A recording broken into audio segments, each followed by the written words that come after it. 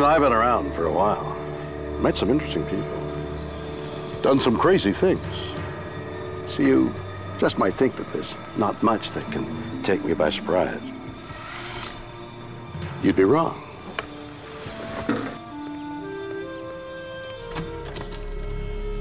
The world is full of stories, science and things that amaze and confound me. Every single day, incredible mysteries that keep me awake at night. Some I can answer. Others just defy logic. Do monsters exist? In West Virginia, a town is terrorized by a 7-foot winged demon. Did it cause the death of 46 people? It had 2 huge black wings and no head, no arms.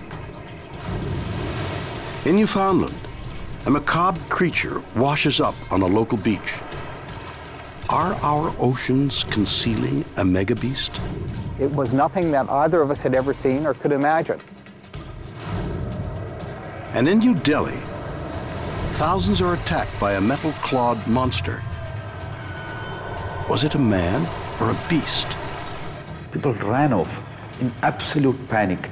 They just were fleeing from the scene. Yeah, it's a weird world, and I love it.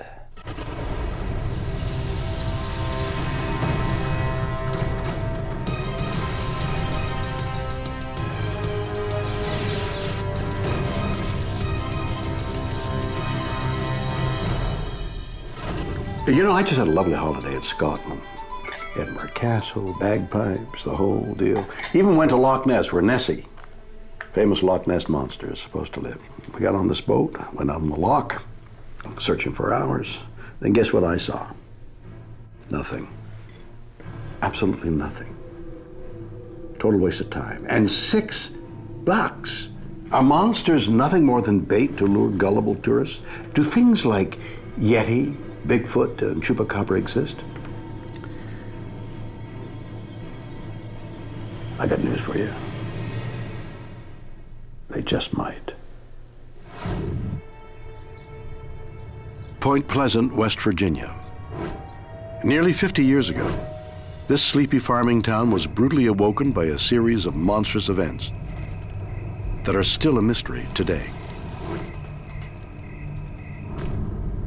Lorne Coleman is an author. He documented the incidents, which began on the night of November 15th, 1966, when 2 young couples took a drive.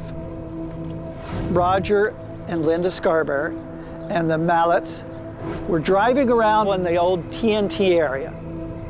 It was called TNT because that's where dynamite was stored during World War II.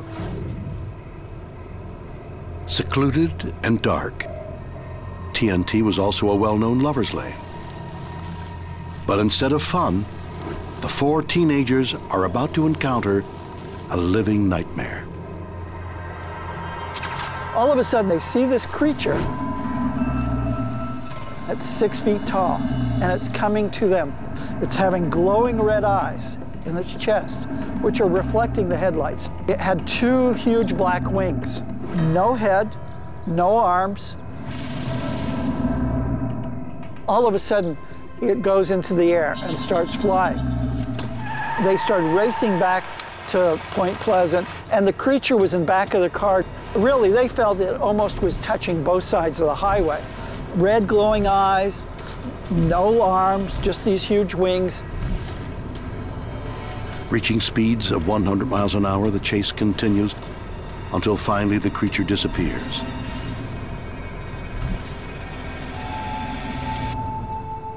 Was there something unpleasant in Point Pleasant? The next day, they come back out there and they see it flying overhead. So all of a sudden, you get more and more kind of word of mouth in the town that this creature's been around, people are seeing it.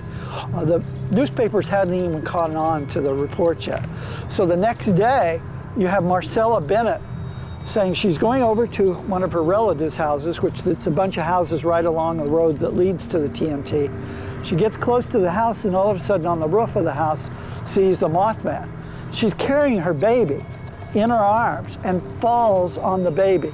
out of terror and fright, gets up, races off, and they tell the police too. What occurs, however, is that it's then that it gets into the newspaper, and all of a sudden you had, within a few weeks, 200 people saying that they'd seen the Mothman.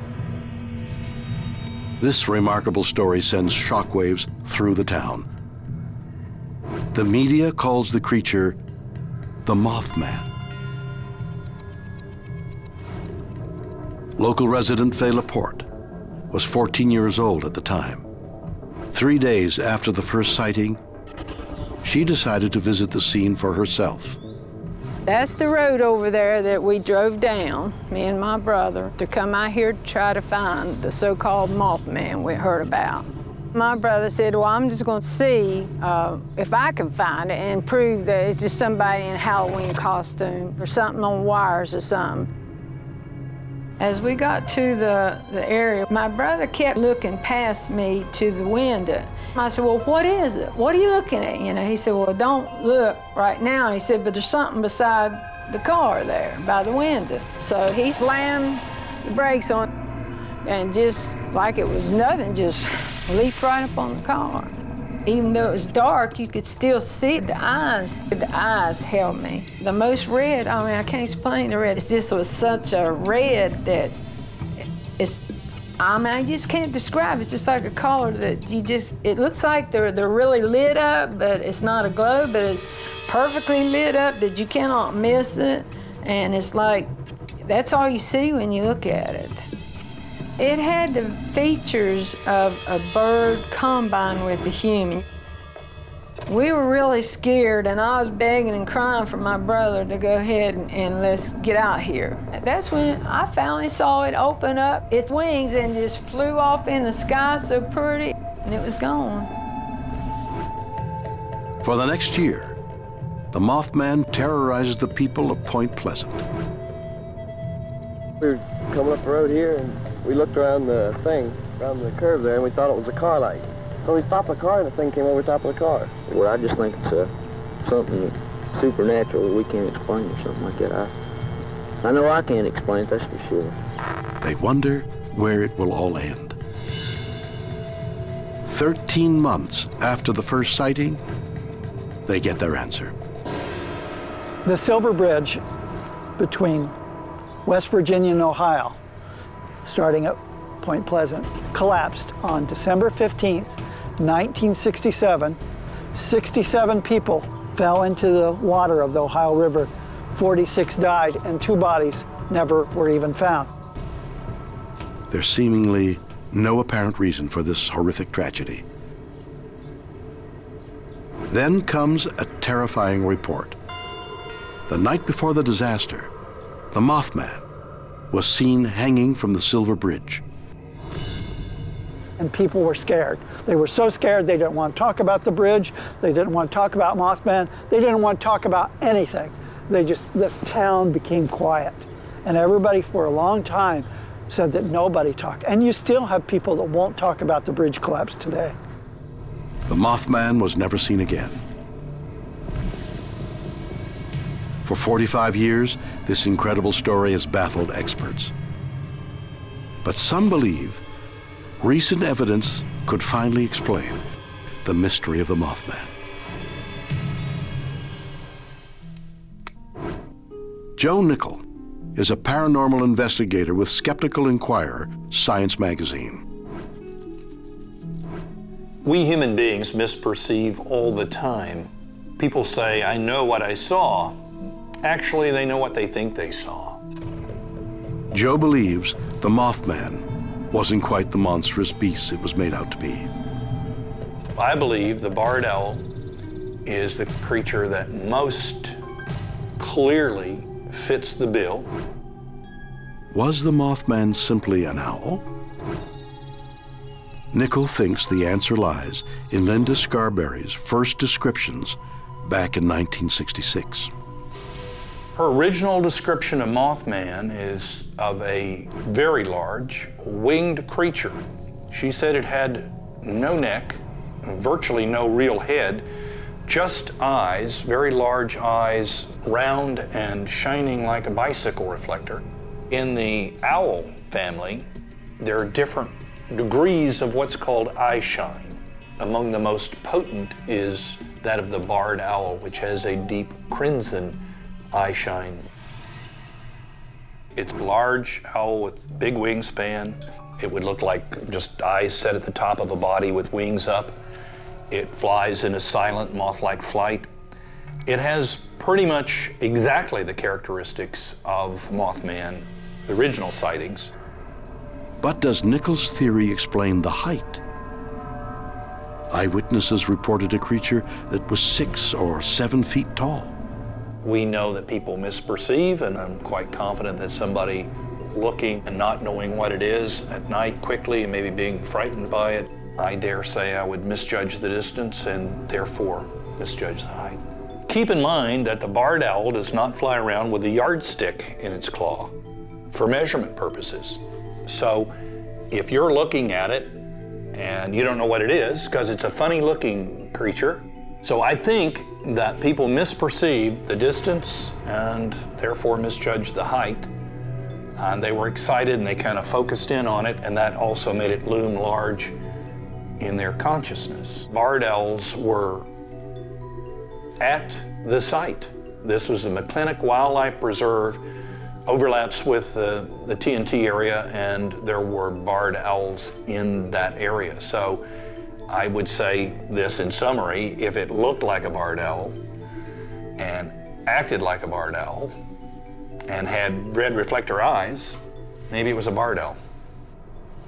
It's incredible, isn't it? Here we have an entire town in fear of their lives from something that can't explain, a creature 7 feet tall that can fly 100 miles an hour and maybe even bring down a bridge, and they blame it on this guy?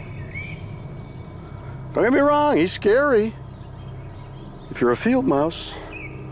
Perhaps the real question here is, why did so many people think they saw a monster and even blame it for the death of 46 people? Weird or what? A psychologist believes there's one sure way to solve the mystery of the Mothman: using fear. We're going to try to induce a mild case of mass psychogenic illness. I feel like someone is following me. A mysterious winged creature called the Mothman terrorizes a town in West Virginia. Is it proof that monsters exist? Jim Hurat is a psychologist. He believes the Mothman can be explained by a phenomena called MPI.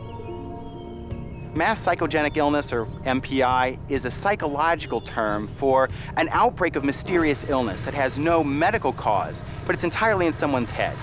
Before you know it, you have a contagion effect, whereby those social symptoms start spreading in a large group of people. Mass psychogenic illness tends to be associated with negatives because people oftentimes report and care about and give a lot of credence to dramatic things in the environment. And oftentimes, just from our evolutionary standpoint, those are dangerous things, negative things. So when it comes to illness, that's something we want to avoid. So if we see someone get sick, that grabs our attention. Just like when we see something that might be paranormal, that grabs our attention too. Was Mothman the result of social contagion? Huron believes he can prove his theory by showing what might have happened in Point Pleasant. We're going to try to induce a mild case of mass psychogenic illness. I've selected a group of volunteers. I'm going to give them the suggestion that they're going to be visiting a very haunted place in the woods. We're going to take them out there and let their imaginations take over. What we should see, if mass psychogenic illness is a plausible explanation for the Mothman sightings, is that we'll see a few people start having experiences, other people will notice that, and then we'll see an outbreak of similar symptoms, if that's what you want to call them, just due to social pressure. Was this fact? Was this fiction? Huron begins by telling the group he needs their help to solve a series of disturbing paranormal incidents reported in the area. As night falls, the group sets out into the woods. Everyone stop, please. Everyone fan out. They are told to turn off their flashlights. And stop. From this point, they can only be turned on when someone thinks they experience something paranormal. Just get your sense of bearings. In just minutes, flashlights come on, and reports of paranormal activity flood in.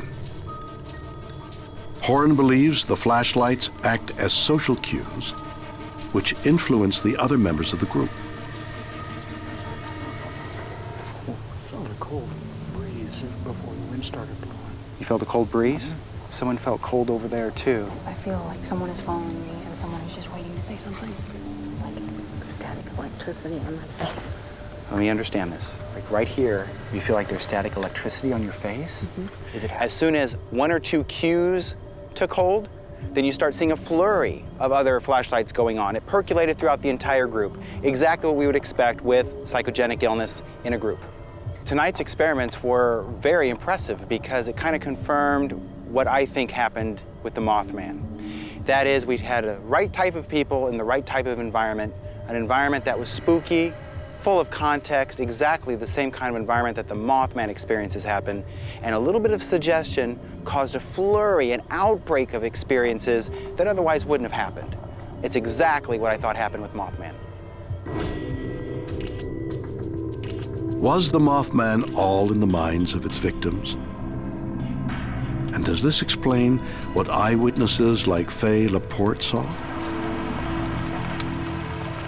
Ken Gerhardt is a professional monster hunter. He believes the best way to solve the Mothman mystery is to hunt it down himself. For the past decades, I have gone out and searched for hard physical evidence that we share our world with creatures, legendary beasts, things that have not been classified or verified by scientists. Mothman is a monster in the truest sense of the word. I mean, here you have a creature that doesn't match the description of anything we know about in the natural world. Something that seemingly stepped right out of a science fiction movie. Mothman's main motivation seems to be to chase and terrify people, and possibly leave a path of destruction and devastation in its wake. There are many people who blame Mothman for the collapse of the Silver Bridge and believe that there's actually a death curse associated with the Mothman. So I would say yes, Mothman is the ultimate monster. Gerhardt has come to the McClintock Wildlife Reserve, close to where the Mothman was first sighted. It's very exciting to be here in the actual location where Mothman was reported so many times back in the 1960s. If Mothman is a real physical animal, it's going to make an impact on its environment. And this could be tracks on the ground, nests, markings, and the like. Using a camera trap, Gerhardt is hoping to catch Mothman unaware. This is actually a motion-activated camera with an infrared beam, and anything that passes within that beam is actually going to be captured on this particular camera. I can put the camera out overnight and come back the following morning to determine whether, in fact, I've captured an image of the subject. To attract his prey, Gerhardt sets up a blasting device, a machine that broadcasts the sound of forest creatures in pain. Many of the eyewitnesses said the Mothman made kind of a squeaking mechanical mouse sound. And fortunately, I have a little sound on here called lip squeak. And I think that's exactly what we need.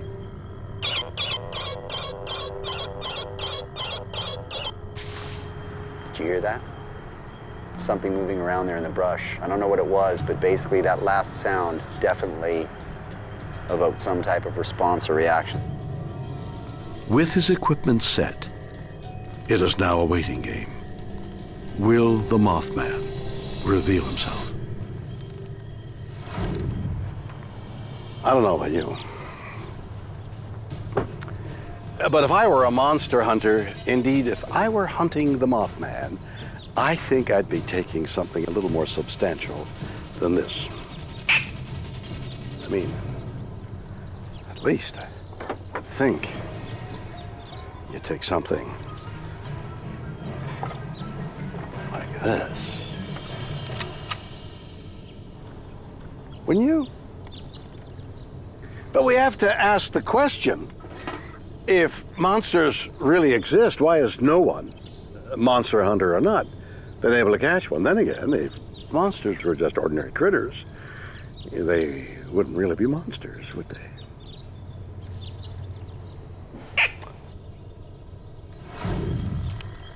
Returning the next day, monster hunter Ken Gearhart checks to see if he's found evidence of the Mothman. Huh. Well, unfortunately, it doesn't look like we got anything on film. I may have been a little bit wrong about the placement of this camera. Lesson learned here is that monster hunting is a very arduous and time-consuming process, and it may take quite a bit of time before we actually get an image of our quarry. The high-tech approach has failed to find anything, but Gearhart thinks he knows exactly what Mothman is. I believe Mothman to be the product of negative energy. Consider for a moment the main location where Mothman was encountered. Many of the Native American tribes would avoid this area completely because they believed it to be haunted by monsters and evil spirits. And then you have the great curse of Chief Cornstalk, the Shawnee chief who, on his deathbed, cursed the area because the white men had betrayed him. So in that respect, I believe Mothman to be the accumulation of all of this negative energy, perhaps brought to life by some type of mechanism far beyond the realm of human comprehension. Beyond that, there have been reports of winged humanoid creatures all over the world for centuries. And in many ancient cultures, for example in Japan, where you have the Tengu, which is a birdman, the Tengu is often considered to be a bad omen or a harbinger of doom. You have the Banshee from Scottish lore. And so in many of these mythologies and folklores, these winged creatures are often considered to be premonitions of doom and destruction. So I think that's a very interesting tie-in between Mothman and the timing of the bridge collapse. Was Mothman a bad omen that somehow materialized in Point Pleasant? Or could it simply have been mass hysteria created by an owl? Weird, or what?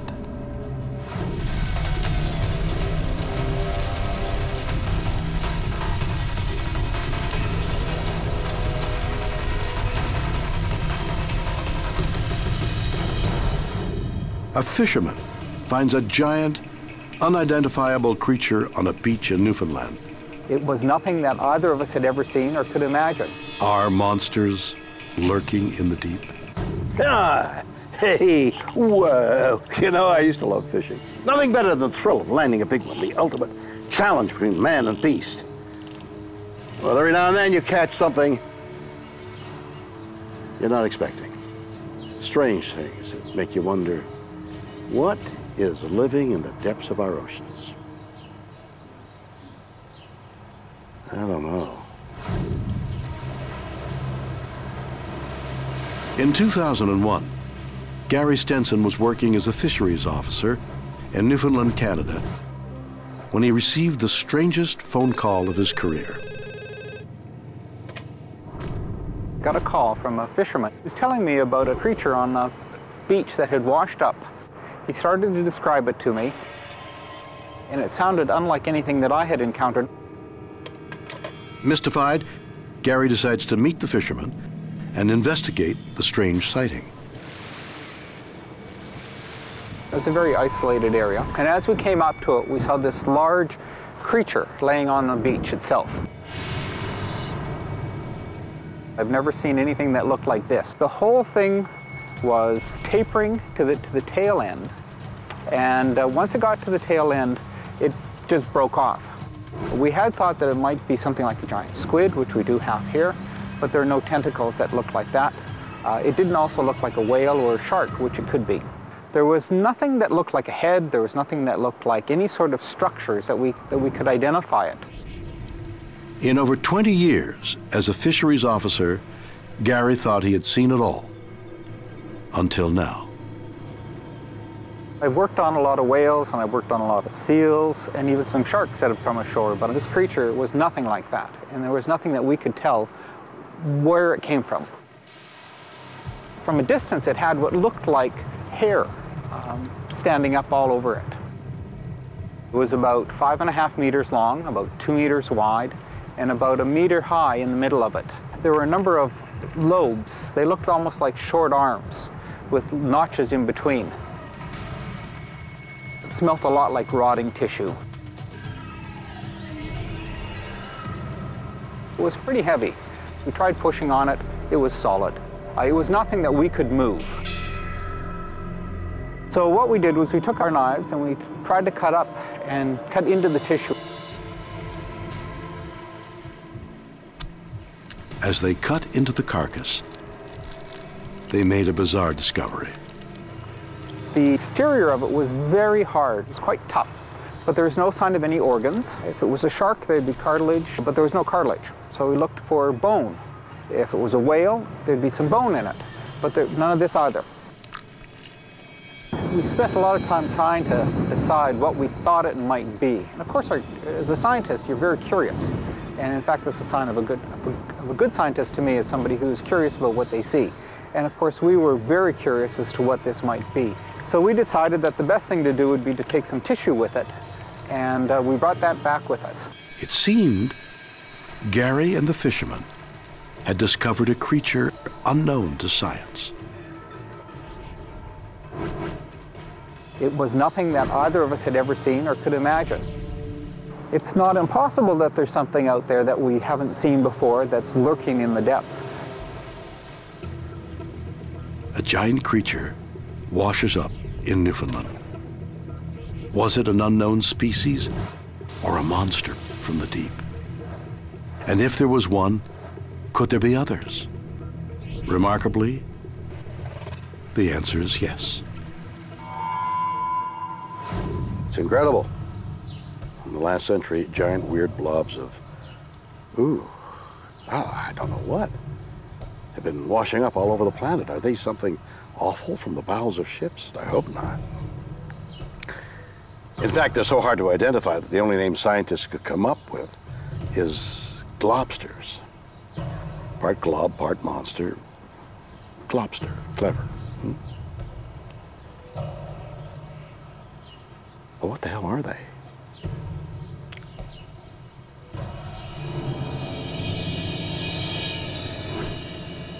Matthew Adele is a professor of anatomy. He believes the explanation is simple. It sounds like something very mysterious, something completely unknown to science. There are dozens of reports of globsters from around the world going back over a century. They're usually formless and they don't contain any bones. There's no evidence of a head or a tail or any limbs. They're just big, shapeless globs of flesh. But there's no evidence so far that they're anything other than dead whales.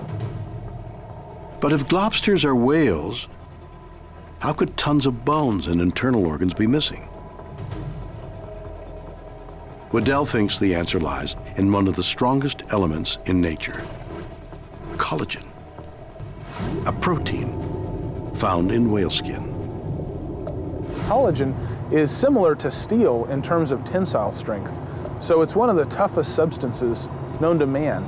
If you feel the back of your heel, feel your Achilles tendon, that's a big rope of collagen the size of your finger. Now imagine something like that woven in overlapping belts around an animal 100 feet long, and you get some idea of the strength of whale skin. It's just incredible. Scientists think protective collagen allows whales to dive up to 2 miles below the surface of the ocean. Many submarines would crush before they got down to that depth. Collagen is their pressure suit when they dive and their armor against things like sharks that would try to take bites out of them. Waddell also believes collagen causes whales to decompose in a unique way. Decomposition for whales is an interesting process because whales are different from other animals in 2 ways mainly. The first is that they're so big, just their sheer scale influences how they decompose. The other thing is the skin of whales is unique in the animal kingdom. It's incredibly thick, it's incredibly strong. You can hang up the entire weight of a whale by a hook through its skin. When a whale dies, the skin doesn't fall apart the way that normal animal skin does. After death, scavengers rapidly devour the insides of a dead whale. But they leave the gristly collagen alone. And once animals have eaten their way into the body to get the good stuff, it's easy for the bones to slide right out and sink to the bottom of the ocean. The skin falls off like a sock off of a foot. And now you have a 100-foot-long tube of skin floating through the ocean. But many globsters have tentacles, strange arms, even hair. Can Waddell's theory explain these bizarre features? Imagine the gnarliest piece of gristle you've ever encountered that's 100 feet long and a foot thick.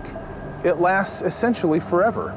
It's only broken up, really, by getting pounded on rocks and torn apart by waves. That sack of skin can float around in the ocean for months or maybe even years. It can rip, it can tear, it can shred into all kinds of interesting shapes. And the collagen actually frays, just like an old pair of pants. And those threads of collagen that stick out are usually pink or red, and they look like hair. Are globsters simply giant blobs of collagen floating around in a suit of whale skin? Or are they beasts from the deep? I love a good mystery as much as the next person, and I would love to think that there are giant unknown animals in the ocean, and there probably are some new kinds of sharks and maybe even new species of whales, but there's no real sea monster. As much as I would like to believe that there is, I have to go where the evidence leads, and so far all of the evidence that we have suggests that globsters are just the rotting skin of dead whales. Are globsters simply masses of mammal meat? Some believe they are proof of something far more terrifying. It would absolutely be a monster. Strange creatures called globsters are washing up on beaches all over the world. Are they simply dead whales? Dr. Hans Larsson is a paleontologist. He thinks globsters could be a living relic from our ancient past. The researchers who point to globsters and say they're nothing more than whales, they're probably right for most cases. But pretty much the entire ocean below 100 meters depth hasn't been explored. Some areas of the ocean are over 6 miles deep. Larsson believes that a terrifying creature could be lurking in the depths. The megalodon. Megalodon is a huge fish. It looks a lot like a great white shark, but it's much bigger. It is known as the Tyrannosaurus rex of the deep, a monster that terrorized the ocean for 25 million years, and the right size for a globster. This is a tiger shark, about 15 or so feet long, and look at the size of the teeth and the size of the mouth. So it's pretty impressive. I mean, this would be scary enough in the water should you be in front of it. But compare that to a megalodon, and this is an average size tooth. It would absolutely be a monster. Most scientists believe this marine monster became extinct 1.5 million years ago. But remarkably, Larsson isn't so sure. Some people have suggested that the cooling of the oceans may have driven Megalodon to extinction. I think we should be a little bit skeptical about that because all the other animals in the ocean survive quite well. And if that whole ecosystem could survive the global cooling of the oceans and the ice ages, why not Megalodon? Could science be wrong? Another giant of the deep, the coelacanth, was supposed to have died out 65 million years ago with the dinosaurs. But then in 1938, a fisherman hauled one up. Are megalodons alive? Could globsters be washed up remains of a 25 million year old living fossil? We have glimpses of some other fishes down there, other sharks and other non-shark fishes, but we know practically nothing about them. I think that world is just unexplored. If the megalodon was one animal down there that we didn't know about, there could be a huge range of other animals as well, non-air breathing animals. Things like other squids, other fishes, both sharks and non-shark fishes, other invertebrates. Who knows what other kinds of crab-like animals or arthropods or jellyfish animals are down there. We just have no clue. Do giant killers lurk in our oceans? Are they monsters of the deep, or just globs of super strength blubber? Weird or what?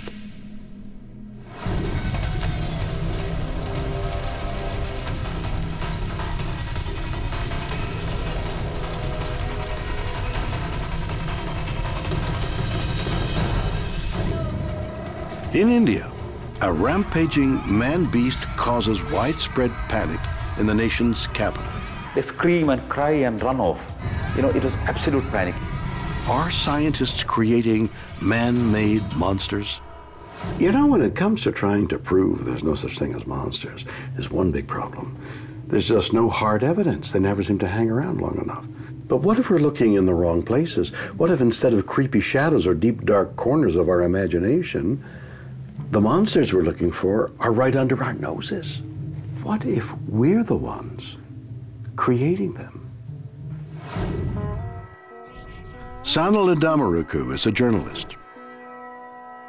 He was in Delhi in the summer of 2001 and witnessed one of the most bizarre events in its long history. It became very, very warm.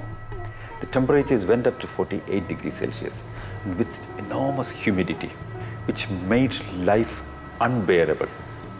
Nobody could sleep in home, especially the poor section of the town. A lot of people have been sleeping on the rooftop. As thousands of people try to escape the heat, they have no idea a 6-week reign of terror is about to begin. 2 factory workers said that they have been sleeping on the factory balcony in the evening, and suddenly some strange creature jumped from the floor to the 2nd floor and scratched them, attacked them, screamed and went off. In a city home to thousands of monkeys, at first the attack seemed unremarkable, until the victims described what they had seen. And they said that it had 2-3 special things: metallic claws, then a special light coming from its forehead, one green and the other red. And these lights were moving, and it scratched, made a special whistling sound and disappeared. The story was like a wildfire. It spread everywhere. People have been speaking about this special creature. What had attacked the workers? Within 24 hours, the newspapers give the creature a name: the Monkey Man. The very next night, it strikes again. By the end of the week, there are reports of a dozen more attacks. People were so afraid. People ran off in absolute panic. They just were fleeing from the scene. They scream and cry, and hearing this sound, people shut off the windows, close lights. You know, it was absolute panic. All the victims described the same thing: a hairy creature with metallic claws and strange lights. Everybody has been speaking about this special kind of movement that it has, as if it's controlled by somebody. Some people said that it could be a half-man, half-robot, and especially created by the neighboring country, Pakistan, to make trouble in India. But then comes a new twist. As rumors grow, so does the panic. Just 2 weeks after the first sighting of the Monkey Man, the entire city of New Delhi is besieged by terror. So many people have been injured. Initially, every night, we had 5 to 6 people got attacked by the Monkey Man with scratches, bruises, and other body damages. And the number increased. Later, per night, there have been 120, 130, people got attacked by the Monkey Man. And there have been more than 800 people hospitalized at different parts of the time. Then, tragedy strikes. One lady was on a rooftop sleeping, and someone saw the Monkey Man, screamed, and the whole people started running off. She had been running off, and she fallen down from the 2nd floor, straight down, hitting the floor, and she died.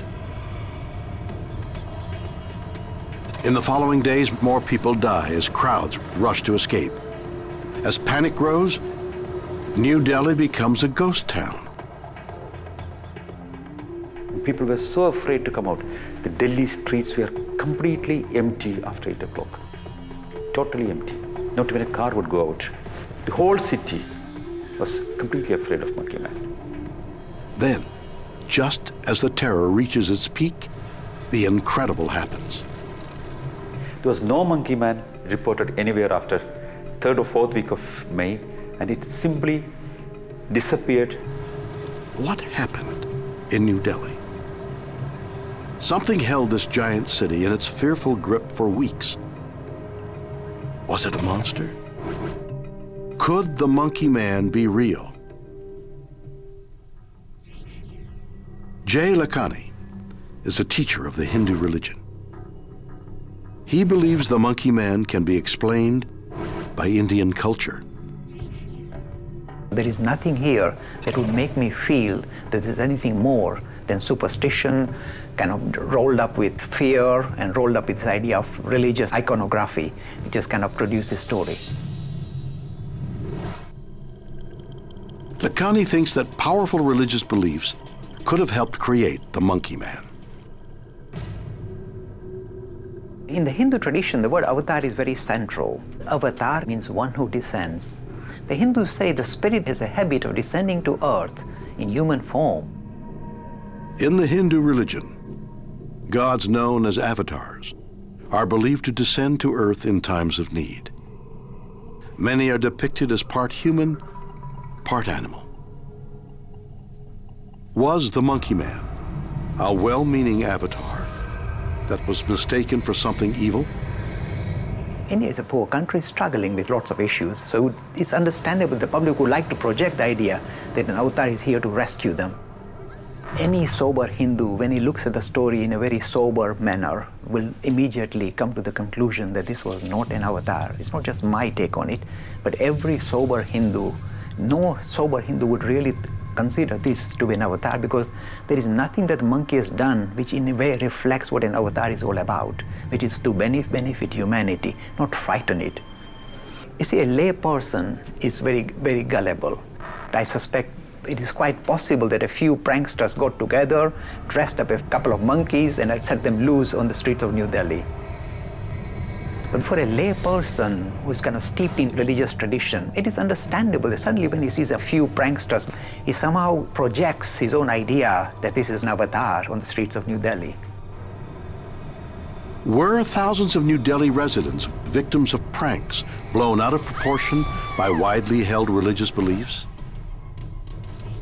Did the monkey man exist at all? I don't think the monkey man existed at all. I think all these things combined with a few real monkeys kind of jumping about and perhaps some pranksters getting onto the act is the reason why we have got this story developing in India as an avatar coming down to earth. So is that the end of this mystery? Maybe not.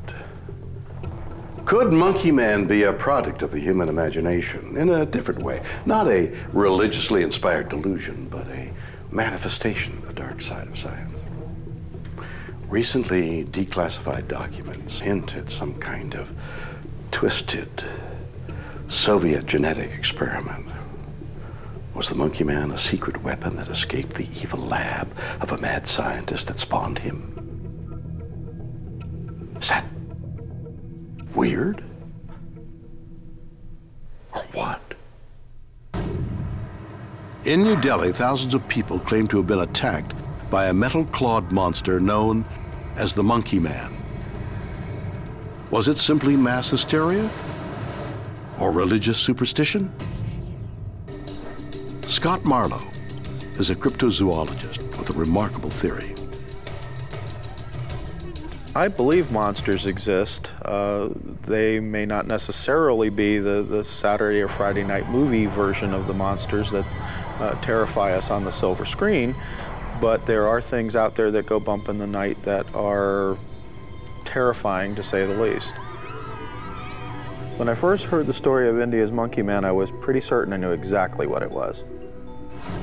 Marlowe's theory is controversial and alarming. He thinks the Monkey Man is a real-life monster created by us.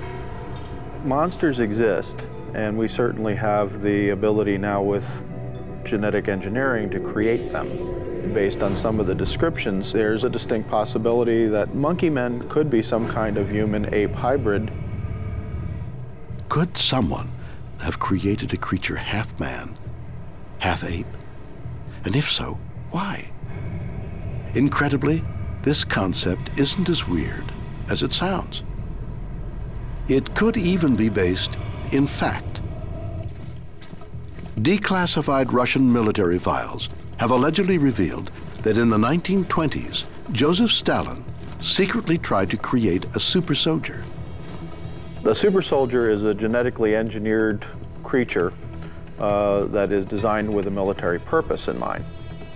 Stalin commissioned a scientist to attempt a hybridization who went to Africa, collected ape DNA, and then attempted to impregnate human women with the sperm of these chimps that he collected the material from. They were trying to create a soldier that had superhuman strength. They wanted the strength of an ape, which is known to be about 7 times that of a human, with the intelligence of a human. Incredibly, Marlowe believes Stalin wasn't the only one who was messing with nature. Not to be outdone by the Russians, we attempted to do the same thing. The attempt was not successful by all accounts, but a lot of that had to do with the lack of knowledge on the genetics. Today, it could probably be done. Are scientists using modern technology to create super soldiers from humans and apes? Could this explain the monkey man? Some of the evidence that the monkey man is a human-ape hybrid could be that they are frequently reported wearing some sort of helmet or flashing lights and that kind of thing, which would probably be some sort of communications device. The most alarming feature that's reported are metal claws. That seems more of a military weapon. If such experimentation were going on and these creatures were intelligent enough, as presumably they would be, to escape from the facility that was creating them, they could certainly account for the monkey men. Was the monkey man an escaped super soldier? And why, in an age of predator drones and nuclear bombs, would India need one? Creating a super soldier using hybridization genetics would probably be a good solution for a country like India, where, yeah, they belong to the nuclear club, but it's not a very popular solution to solving one's problems as a country. A super soldier might be engineered for stealth purposes. They could pursue this type of a thing, especially since in India, monkeys and apes running around are not at all unusual. They could infiltrate, they could blend in, they could perform a number of different things in terms of intelligence gathering or otherwise performing some sort of military function without going detected. I do know if monkey men had been created with genetic engineering for a military purpose, I would be extremely concerned, if not deathly afraid, of the outcome. Was a hybrid man-ape let loose on the streets of New Delhi? Are we creating man-made monsters? Weird, or what?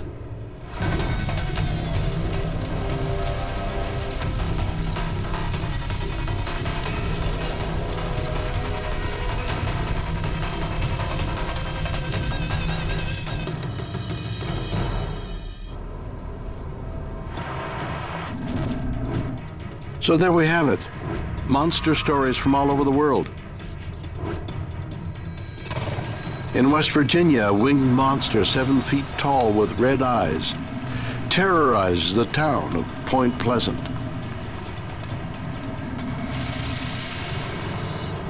In Newfoundland, a mysterious giant mass of flesh emerges from the depths of the ocean.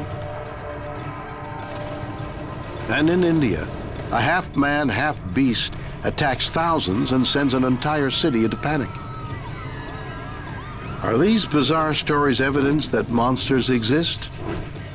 Can we dismiss thousands of eyewitnesses who claim these things are true? You decide. Join me again next time for more stories that will undoubtedly be weird or what?